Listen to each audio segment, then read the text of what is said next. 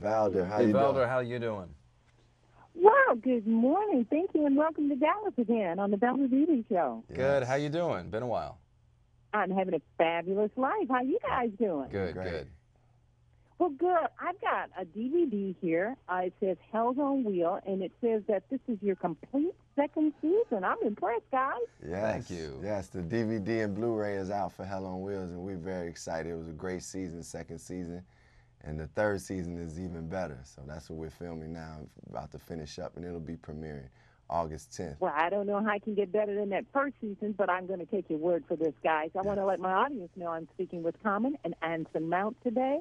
And thank you so very much. If I could ask you, Anson, I got a lot of grief the last time I interviewed you. I'm sorry, you got a lot of what? Grief.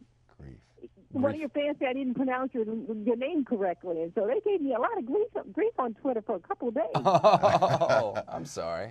Well, you're not the only That's one. okay. People You're worth it. I mess think up my it is name all the You're time. worth it. Hey, But you got my it right fans now, love Valder. Yeah, you got it right now. You Yeah, got it that's right cool. now. It's cool. Okay, sounds good. Tell me about, Anthony, we'll start with you, and then I'll go to Common. Tell me about Hell on Wheels, the second season. I thought one was riveting. I thought it was life-changing, an ex-slave and an ex-mean guy, because you're real mean, Anson, on the show. But we know you have issues. But it got better the second season, you think?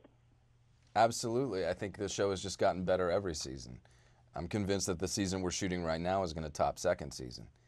What do you think? Yeah, I definitely, this season is, I'm really proud of what we're doing this season. I think the writing, I think the stories for each character is very interesting.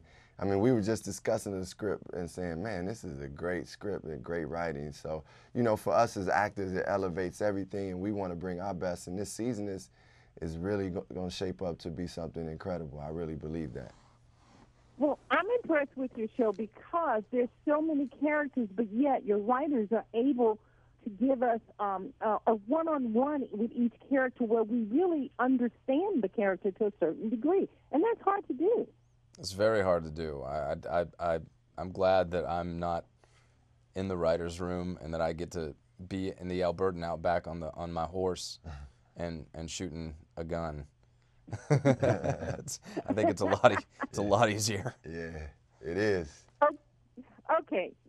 Common, tell me some of the intricacies of your character, and tell me what you think is unique about your character. Then I'll ask Anson the same question. Well, I think that Elam is a unique individual because he is an individual that thinks for himself. Coming from being a slave to, which is really being owned by another individual and having to succumb to whatever their wishes are, overall, it's like you have to fight to really keep your individuality. And you see that in Elam. And you see a person that believes like, hey, love can exist, and during this time, and he's in love with a white woman that was a former prostitute, and he feels that they can have happiness, and that's a big stretch during that time for him to even think that, and just the things that the goals that he has in life and where he wants to be, I think is a very unique take on what we've seen, black people from that time be. So I love Elam, I love the character, and I think he's growing this season. There's some really great things going on in his life. All of it is not good, but it's great for story. I've had a really good time. I'm sorry, go ahead. Go ahead. No, go ahead. I've had a really good time playing a character who's dealing with post-traumatic stress disorder in a time before that was a diagnosis. And to play somebody who is dealing with that through an addiction to conflict, an addiction to violence, that's been great. And now this season he's in a place where he's hit rock bottom, and at that point you either die or you find another way to live. You have to reinvent yourself and what your identity is outside of conflict. So it's been good taking that down the rabbit hole and then back out. Well, this has been a good show. I've learned a lot, and I learned to look at a new way from both of you. One, you, Anson, where you say post-traumatic stress. I'd never looked at the character like that.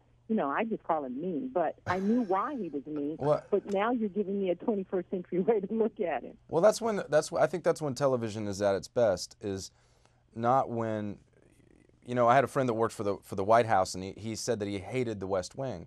And I said, well, look, TV's TV show's job is not to be a documentary. A TV show's job at its best is to exist as a very long-form metaphor for who we are and where we are right now. And when our show is at its best, I think that's what it does. Well, you guys are at your best. And Common, you have given me a new insight of thinking to way black men had to try and survive after slavery. Yes, I knew it was hard, but you give us an inside look to show us how really hard it was. And I really commend you for that, and the writers. Well, yes, definitely. I mean, that's why I salute and give honor and respect to our writers. And from the creators of the show to the writers we have now, they really have dealt well with, you know, with our characters. And especially I have to say for Elam, I really feel they have respected him. And I revere and have a high respect for him. And so thank you for that.